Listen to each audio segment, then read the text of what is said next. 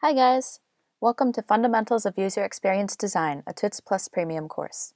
I'm Sarah Kahn, and today we're going to talk about the anatomy of user experience. So in our last lesson, What is User Experience?, we established why you want to make your websites usable. In this lesson, we're going to expand on that idea a bit and delve into the various pieces that work together to make up a good user experience. There's a lot of terminology that gets tossed around, sometimes as though the terms were interchangeable, but they aren't. There are several distinct pieces that go into the overall user experience, and it's important to separate and identify each part in your process.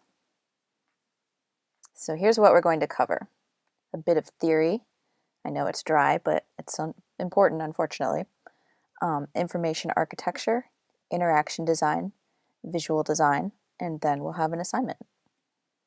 So first, a bit of theory. This particular lesson is going to be somewhat theoretical, I'm afraid, but I hope to keep it from getting too dry. This might be a good time to get a cup of coffee or tea or other stimulant of your choice. If you drink tea, I won't hold it against you. User experience is a broad idea.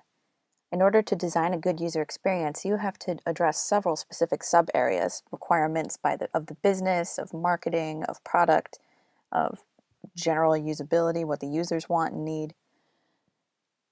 Organization, content, visual appeal, business and marketing objectives, all of this stuff has to be covered. So that's why we have these specific areas that we address separately. So, what is information architecture? Well, it refers to the overall organization of navigation and content on a website or software interface. Organizing static content pieces, actions, and any other content in a logical, non-overwhelming way is the end goal of information architecture. This is a classic diagram in the field of user experience, Peter Morville's The Circles of Information Architecture. This illustrates the need to balance business objectives, usability, and available content in a given design, which can be quite a challenge, as I'm sure you know. So, here are some examples. These are all things that work together to make up a site's information architecture. The navigation, breadcrumbs, sidebar menus, footer menus, headers and sections, and content blocks. These are all things that you'll see in a site that are what help you move through the content and find things. And here's another example. You can see in this wireframe for an application that I was working on how we worked with the different levels of navigation and content blocks to get a logical hierarchy organized. Okay, so into the real world. Let's give Yahoo some love. They used to be known for, famous for, in fact, a giant list of links on their front page. Now they've added a lot of hierarchy and organization, so they've made some serious changes, and kudos to them. So, and let's go into, let's go into the local version. It's pizza in New York. I'm sure there's got to be some of that. So here we can see, we have our consistent top-level navigation, which is the search. That's their main navigation interface. And then on the side here, we have these filters that we can add. We've got price, locale, atmosphere, category. In addition to that, we have across the top another level. So you could filter by uptown and downtown on the web or in images. Oh, I guess it changes from, well, that's really cool. So you can see you've got these two levels of navigation working to filter this content and provide structure to it in different ways according to the context. So that is information architecture.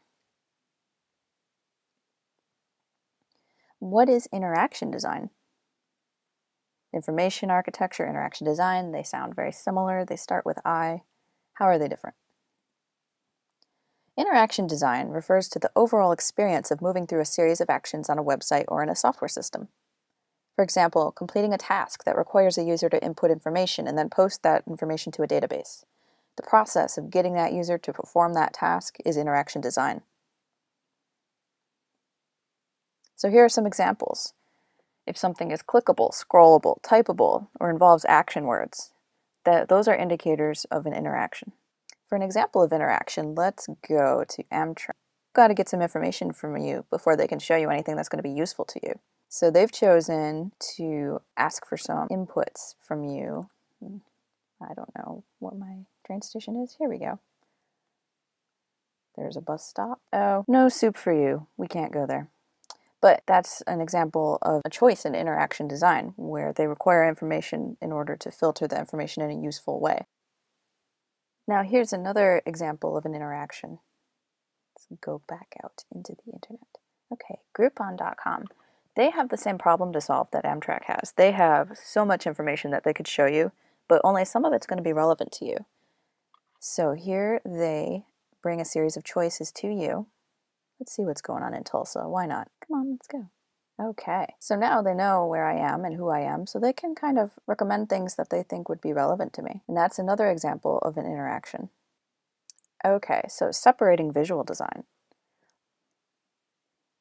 Examples of visual design are pictures, colors, typography, the overall look and feel.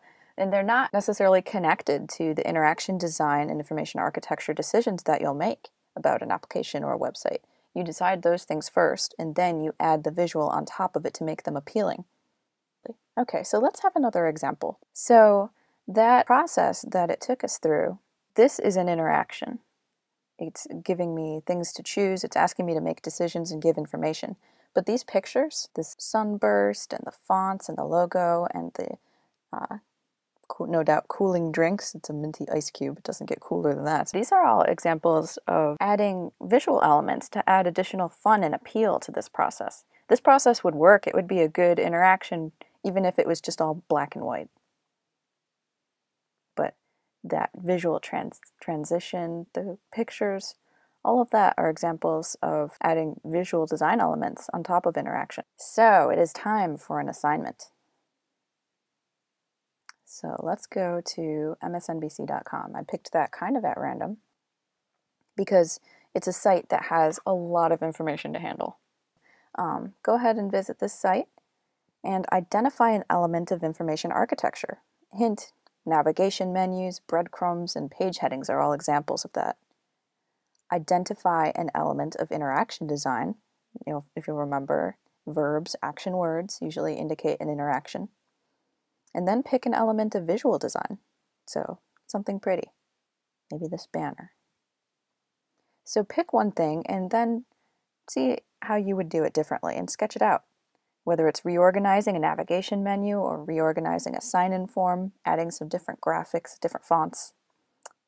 You could really be creative. Next time on Fundamentals of User Experience Design, we're going to cover Lesson 3, Getting Started. This is Sarah Kahn, and from all of us here at TUTS Plus, thanks for listening.